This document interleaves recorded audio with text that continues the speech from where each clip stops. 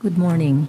For those of you who needed guide for the liturgy of the hour, please let me know. I will be going to Qatar this week. Thank you.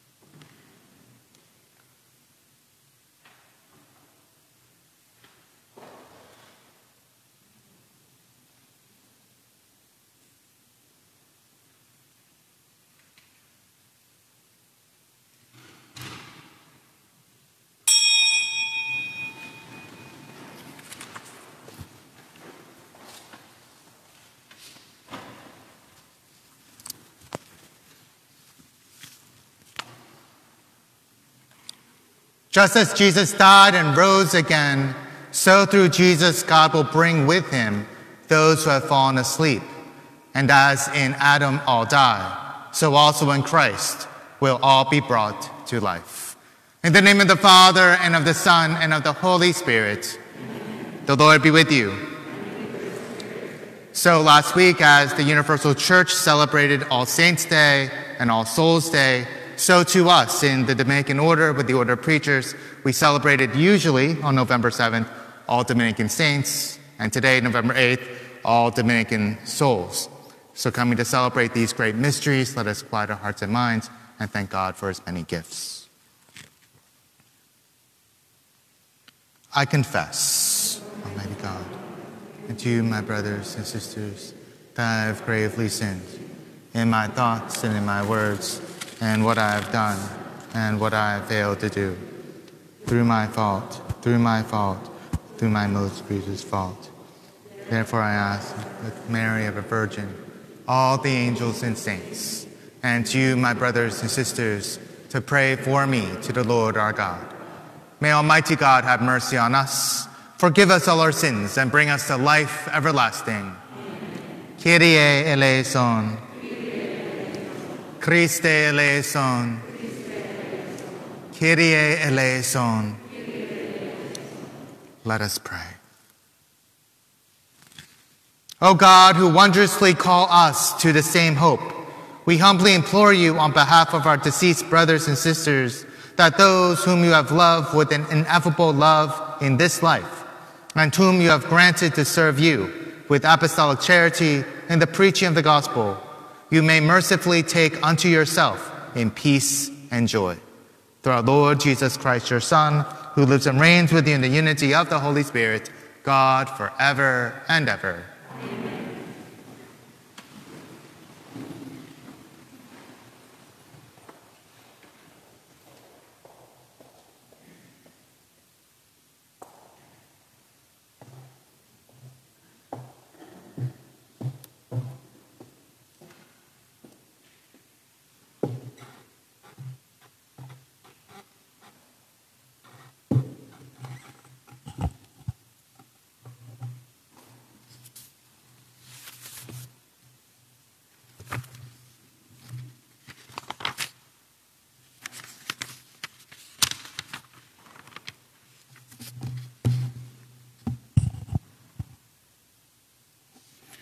A reading from the beginning of the Book of Wisdom.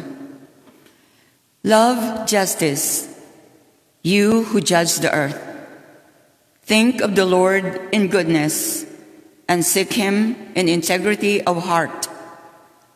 Because he is found by those who test him not, and he manifests himself to those who do not disbelieve him.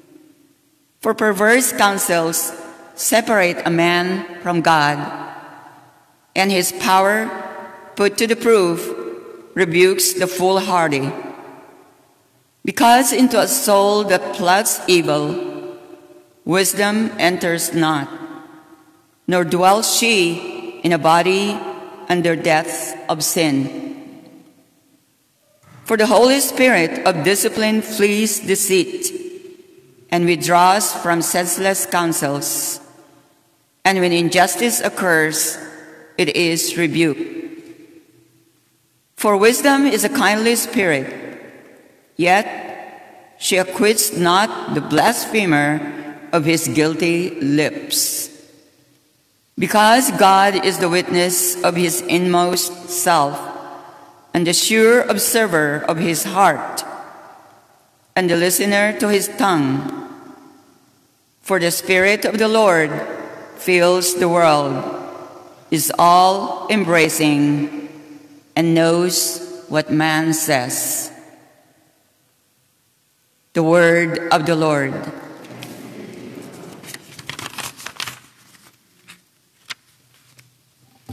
Guide me, Lord, along the everlasting way.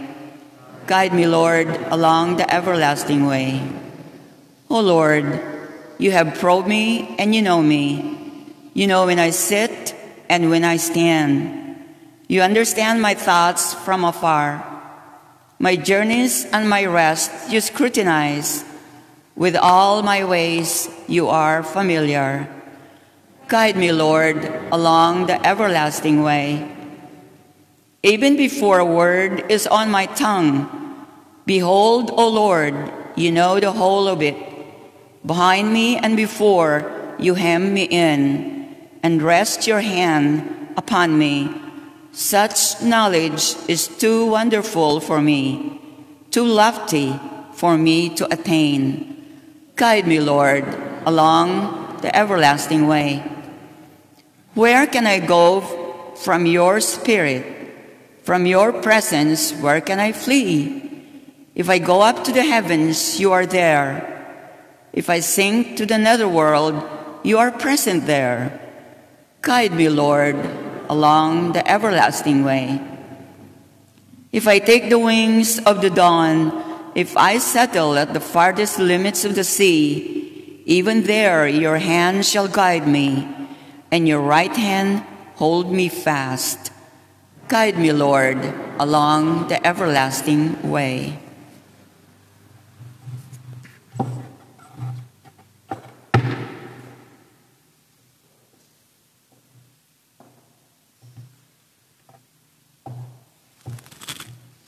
Alleluia, alleluia, alleluia.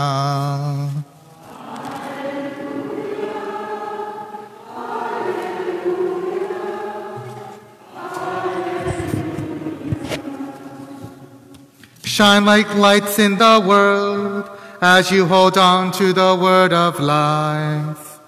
Alleluia, hallelujah.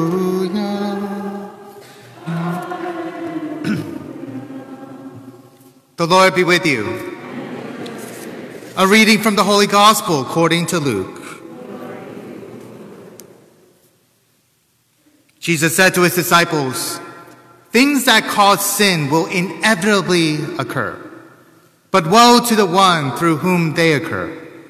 It would be better for him if a millstone were put around his neck and he be thrown into the sea, than for him to cause one of these little ones to sin. Be on your guard. If your brother sins, rebuke him, and if he repents, forgive him. And if he wrongs you 7 times in one day, and returns to you 7 times saying, 'I am sorry,' you shall forgive him." And the apostles said to the Lord, "Increase our faith." The Lord replied, "If you have faith the size of a mustard seed, you would say to this mulberry tree, 'Be uprooted and planted in the sea,' and it will obey you." The Gospel of the Lord.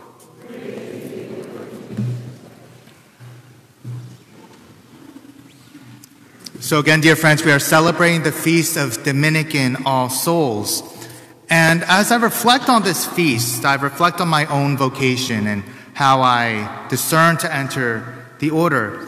And I remember one of the primary reasons why I felt the Lord was calling me to the Dominican order, to the Order of Friars Preachers, was because of the strong community life that we bear.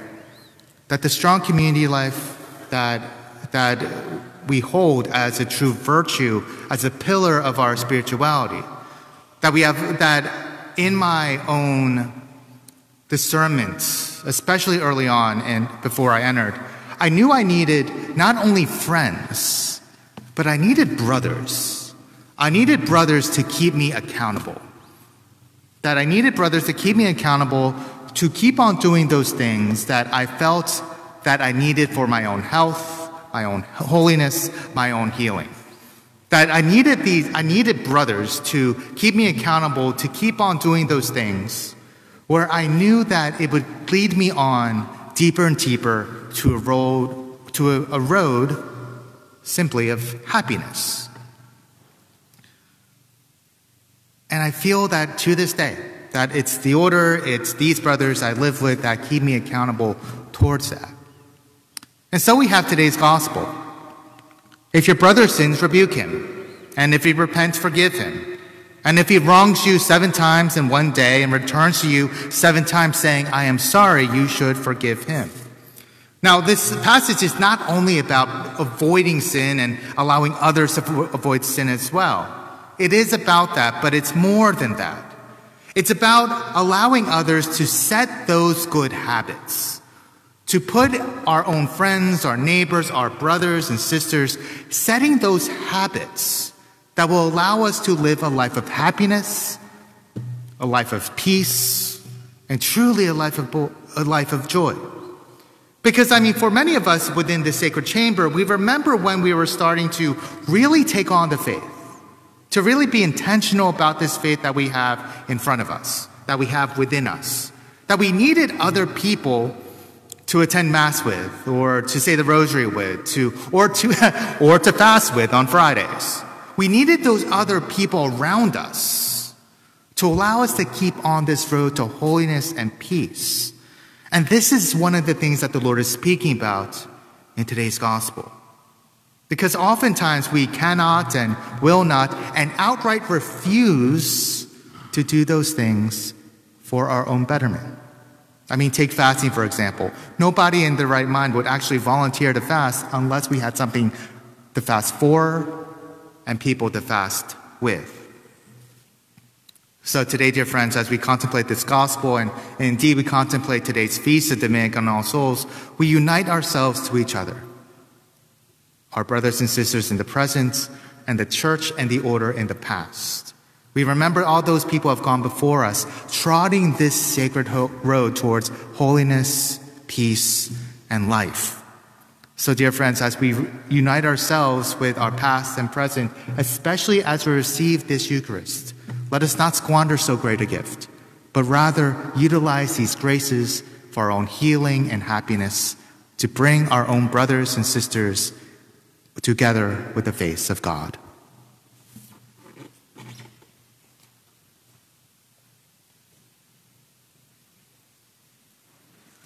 We offer our prayers to the Lord. We pray for the Universal Church, especially those members of the order and friends and benefactors of the order who have died in the past year. We pray to the Lord. We pray for the continued progress of peace throughout our world. We pray to the Lord.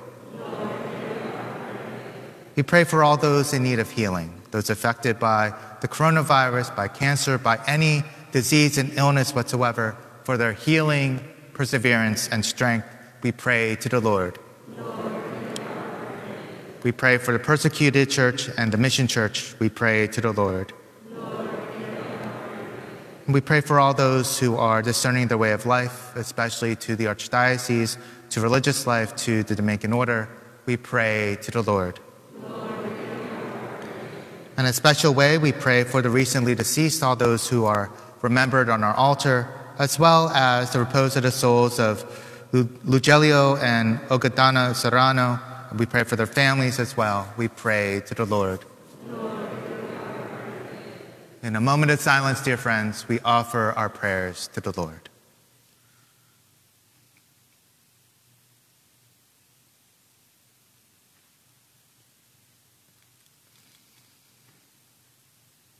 We pray to the Lord. So we gather our prayers as one as we pray. Hail Mary, full of grace, the Lord is with thee. Blessed art thou amongst women, and blessed is the fruit of thy womb, Jesus. Holy Mary, Mother of God, pray for us sinners, now at the hour of our death. Amen. Please be seated.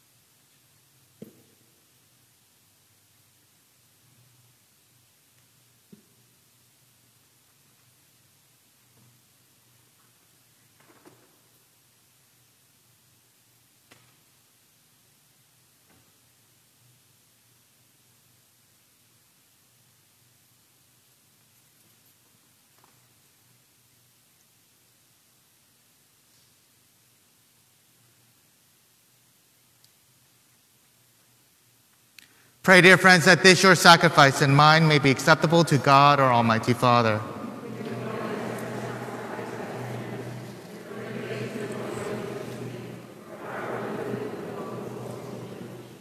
Look with favor, we pray, O Lord, on the offerings we make for the souls of your servants, that being cleansed by heavenly remedies, their souls may be ever alive and blessed in your glory, through Christ our Lord.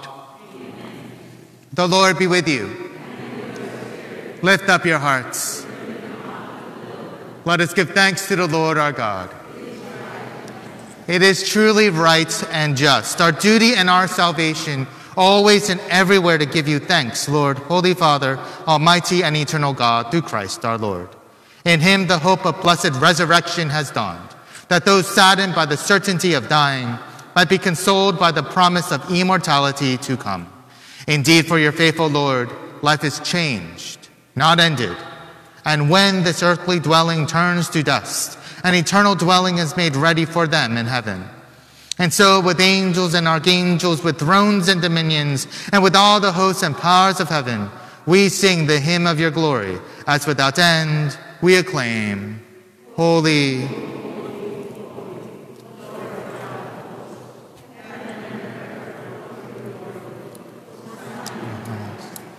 Blessed is he who comes in the name of the Lord.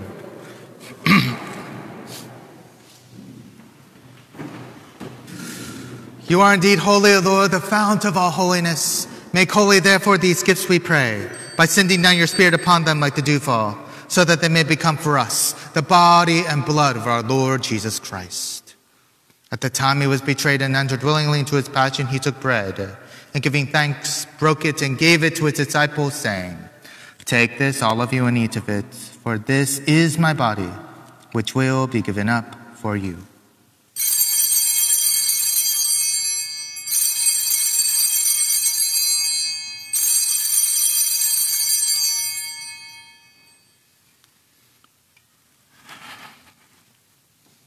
In a similar way, when supper was ended, he took the chalice, and once more giving thanks, he gave it to his disciples, saying, "Take this, all of you, and drink from it, for this is the chalice of my blood, the blood of the new and eternal covenant, which will be poured out for you and for many for the forgiveness of sins. Do this in memory of me."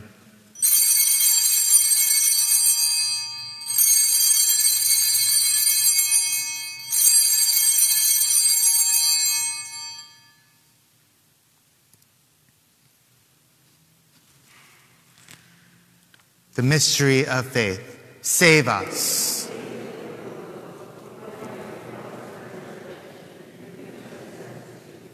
Therefore, as we celebrate the memorial of his death and resurrection, we offer you, Lord, the bread of life and the chalice of salvation, giving thanks that you have held us worthy to be in your presence and minister to you. Humbly we pray that partaking of the body and blood of Christ, we may be gathered into one by the Holy Spirit. Remember, Lord, your church spread throughout the world and bring her to the fullness of charity, together with Francis, our Pope, and Jose, our Bishop, and all the clergy. Remember our brothers and sisters who have fallen asleep in the hope of the resurrection, and all who have died in your mercy. Welcome them into the light of your face. Have mercy on us all, we pray, that with the Blessed Virgin Mary, the Mother of God, with Blessed Joseph, her spouse, with the blessed apostles and all the saints who have pleased you throughout the ages, we may merit to be co-heirs to eternal life. May praise and glorify you through your Son, Jesus Christ. Through him and with him and in him, O God, Almighty Father, in the unity of the Holy Spirit, all glory and honor is yours forever and ever.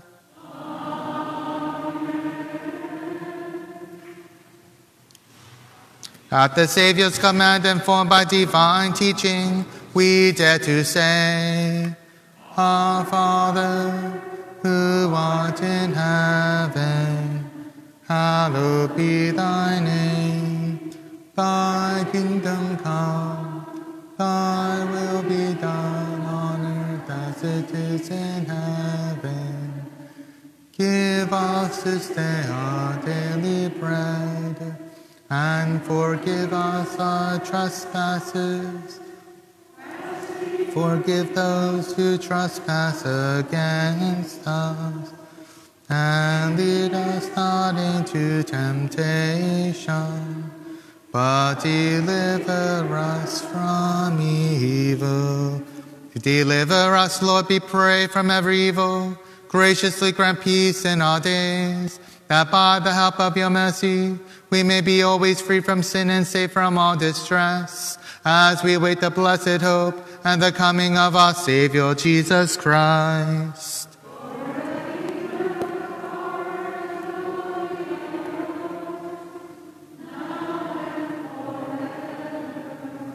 Lord Jesus Christ, who said to your apostles, "Peace I leave you, my peace I give you," look not on our sins, but on the faith of your church, and graciously grant your peace and unity in accordance with your will, who live and reign forever and ever. Amen. The peace of the Lord be with you always.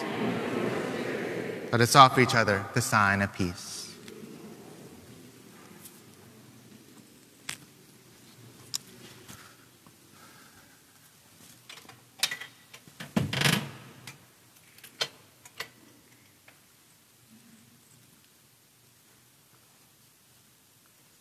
Agnus Dei, qui tollis peccata mundi.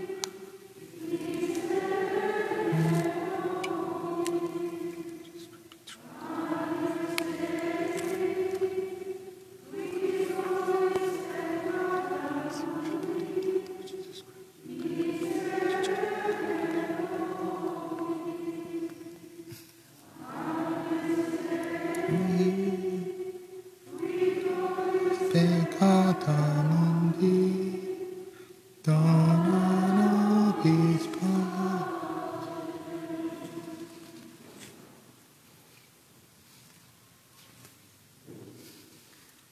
Behold the Lamb of God. Behold him who takes away the sins of the world. Blessed are those called to the supper of the Lamb.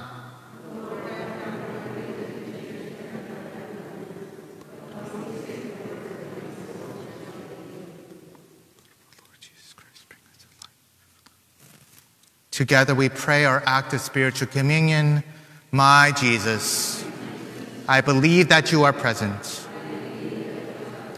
in the most holy sacrament. I love you above all things, and I desire to receive you into my soul. Since I cannot at this moment receive you sacramentally, come and lead spiritually into my heart. I embrace you as if you were already there, and unite myself wholly to you. Never permit me to be separated from you. Amen.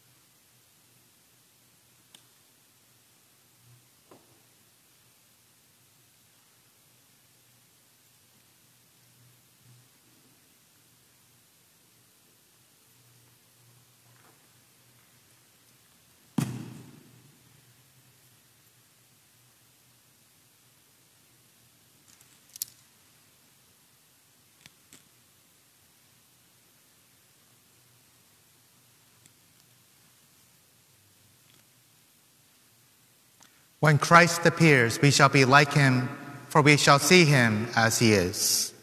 Let us pray. Restored by these sacred mysteries, we humbly beseech you, O Lord, that your servants may be cleansed from their offenses and merit for all eternity the precious gift of the resurrection. Through Christ our Lord. Amen. The Lord be with you. May Almighty God bless you always, in the Father, and of the Son, and of the Holy Spirit. Amen. Go and announce the gospel of the Lord.